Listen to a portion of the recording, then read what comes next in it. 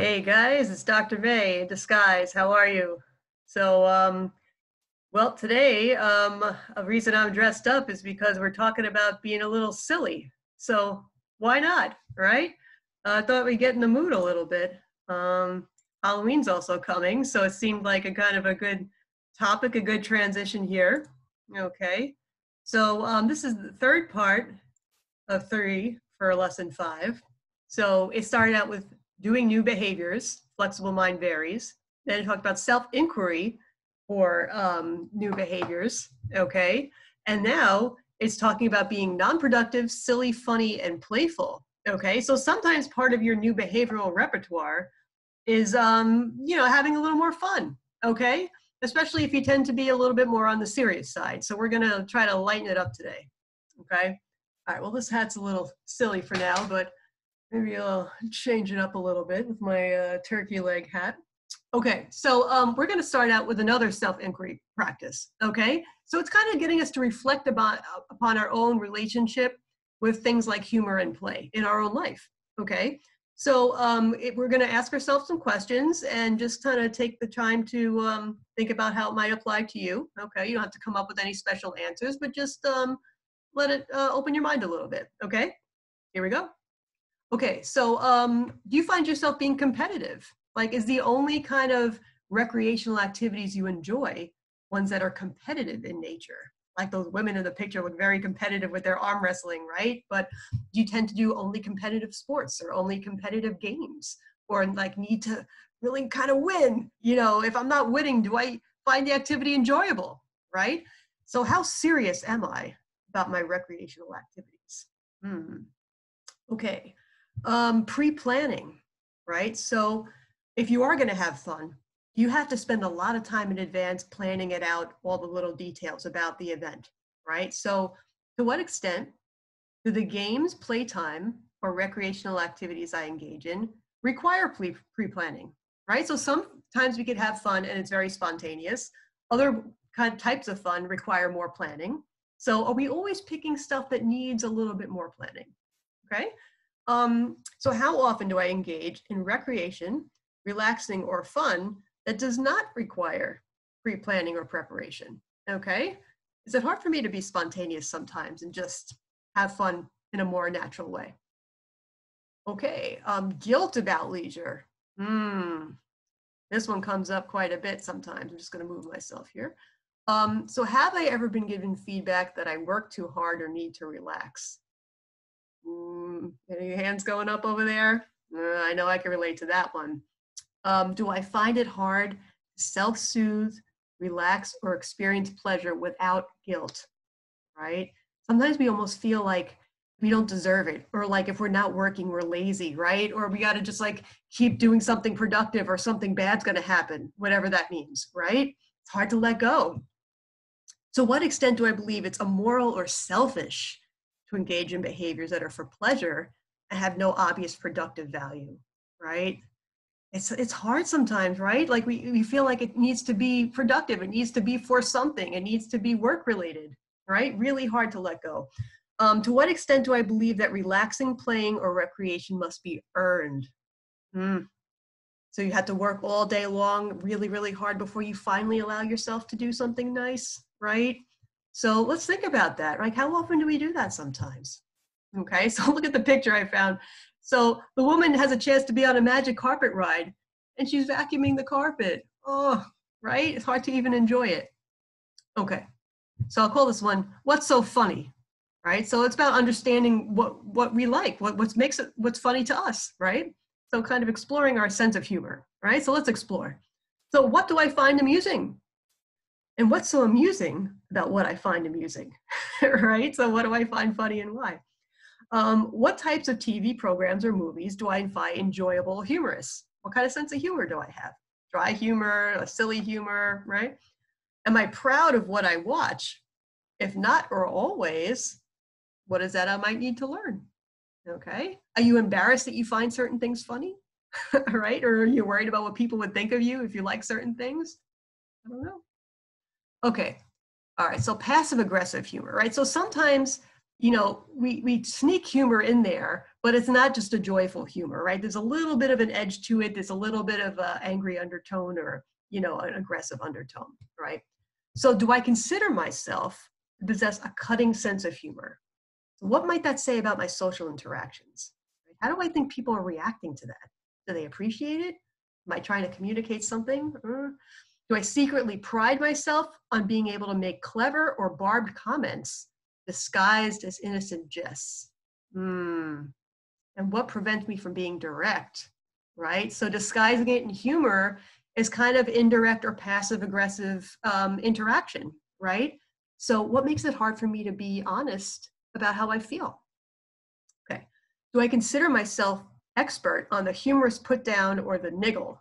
Okay. Do I like it when other people tease me? What might this tell me about my values, right? So can I dish it, but I can't take it, right? Am I okay with teasing other people, but I don't have much of a sense of humor if they start to put it back to me, right? So is that really fair? All right, let's think about that one. Okay, what about this one? Are you ever afraid to laugh? Okay, how often do I laugh out of social obligation, right? Like if your boss or somebody in a position of power is laughing, do I feel obliged to try to laugh along even though I don't feel it's that funny? Am I the expert at the phony laugh? What might this mean, right? Am I being a little superficial with exhibiting humor? How free do I feel to express pleasure or laugh in public, right? Do I ever hide expressions of laughter from others? How might that affect my relationships, right? Sometimes we could be a little afraid of like letting loose a little bit, right? Like we want to stay in control, and laughing too loud or too hard or at all could be felt sometimes to be like I'm losing control a little bit, right? So at certain times it could be uncomfortable, right? And to what extent do I believe genuine laughter is even possible, right? Sometimes it's very hard for us to, make it genuine, or we constrict so much that it's hard to have a genuine laugh, right? But it is possible. Okay, so about this one, being a jokester. So sometimes we like pride our sense of humor, and that becomes part of our identity or part of our persona in public, right? So do I pride myself on being able to make other people laugh? How much time do I spend memorizing or rehearsing funny stories or anecdotes, right? Do I feel like the main way I relate to people is through trying to be funny, right? What am I afraid might happen if I didn't tell a joke, right? What if I stopped telling a joke and it wasn't funny anymore? Am I afraid people won't like me?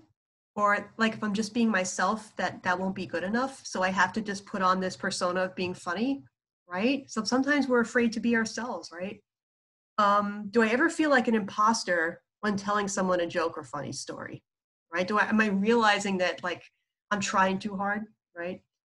To what extent do I use a joke to avoid something serious, right? So just like sometimes it could be used in a passive aggressive way to avoid being honest, sometimes it could be used to cover up our honest feelings about something that might be a little bit more painful or serious, right? And has this ever caused problems for me? What might be the downsides, right? So let's say, if I cover up my real feelings, which might be a little more painful with humor, people may not realize how I feel. They may not be able to help me. They may not be able to see my pain and might overlook me when I secretly would like to have some support, okay? Just for an example. Okay, so laughter. How often do I find myself laughing at other people's jokes? And how often do I find myself laughing, chuckling, or giggling without trying to, right? Am I able to be free about my laughter, right? Instead of constricted or phony about it, right? So that's part of being open, right? Allowing yourself to laugh when you do think it's funny. Okay. And final self-inquiry question is about silliness. I love that picture. I think it's so cute, right? Like probably a grandpa and his grandson. When I hear the word silly, what types of thoughts, emotions, or images arise? Such as Dr. May with the little turkey legs, right? How often am I silly? Okay. Can I be silly? And if not, what's preventing me? Right? Because you have to let your guard down a little bit to be silly, right? You have to let loose, and that could be a little scary. So what do I fear might happen if I were silly? Right? What if someone saw that side of me? What would they think? Who am I silly around if I am? And to what extent do I believe being silly is a silly thing to do? Okay. All right. So I hope this gets you to think a little bit. All right. All right. So now we're going to move on to some suggestions for changing things up, being a little non-productive and a little silly. Okay.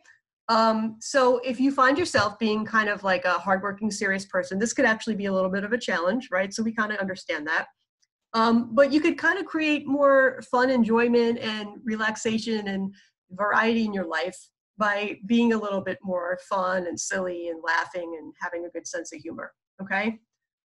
So we could actually practice this and add this into our repertoire, like little bits at a time.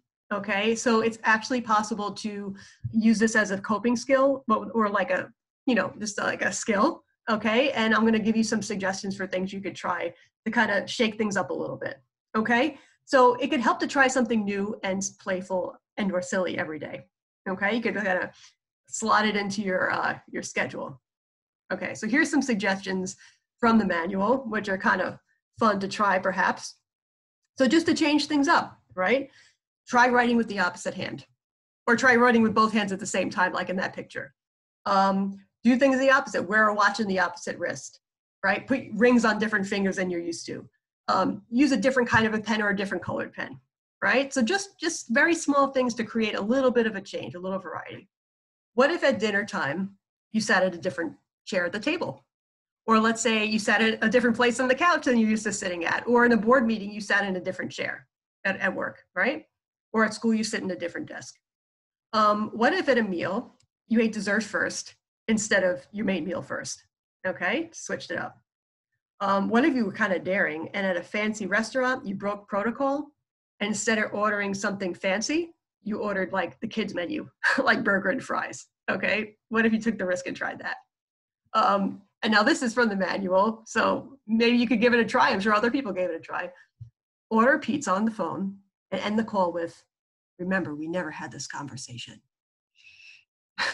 Okay, take a risk. All right, here we go. Another thing you could do, maybe not that wild, but you could wear different clothes, okay?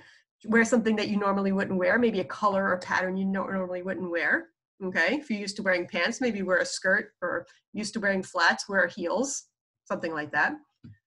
Try a different hairstyle. Maybe, you stay wearing your hair down and try putting it up, comb the part the other way. The book says, try talking to everyone wearing pink at a party. Kind of an interesting exercise, right? Try wearing a Hawaiian shirt, try wearing something backwards, just something silly to change it up. Okay, and you could also change the way you consume media, right? So maybe watch a TV show that you don't normally watch, or listen to a radio station you don't normally listen to. You could try a different news station, God forbid, listening to the other political party. Ooh. They suggest in the manual, watch TV and repeat everything that's said in an Italian accent. I'll leave that one alone. I guess it might be fun. You can do it with your kids. That might be fun too. Okay. Let's see, I'll move myself here, drop. Okay. So they suggest also, ask people to call you by a different name or nickname for a day. Well, let's say you went on vacation and, you used to be calling Robert, and you decide to ask people to call you Bob. What the heck? Try something new, right? Do the exact opposite of what you normally would do in a situation. This is kind of like a George Costanza thing. Ever watch Seinfeld? And he has that episode about the opposite. Do the opposite, right? I don't know how to do this, but the manual suggests repeat every third word you say during a conversation with someone. It's kind of a brain twister, right? Walk backwards or communicate in mime. All right, reminds me of an improv class. That's why I put that picture up there. Even things around the house, if you changed up just the position of things and the way things look, right? So let's say you redecorated something, you changed the location of a picture. Sometimes I swap pictures, like I rotate pictures. Put a piece of furniture in a different place or a different angle. Try different bedding, maybe get a new comforter for your bed. When you drive to work or store or wherever you go, try taking a different route. Here's one that might be a little tough for us, right? Ask somebody the best way to do a household chore and do it their way for a week. Oof. Right? We're so used to doing it our way. It might be a little hard to do that, but that's maybe more of a challenge one. Okay, so those are some suggestions, right? So what if we tried something a little new every day? We got a little more used to it. It might be a little less scary to do some bigger changes, right? To try a brand new behavior or a brand new activity. Okay, so I hope you guys had a little fun with this. I know my little turkey legs had fun, and my witch hat too. Okay, so don't be afraid to be silly, and I'll see you next time for lesson 6. Okay, bye everybody.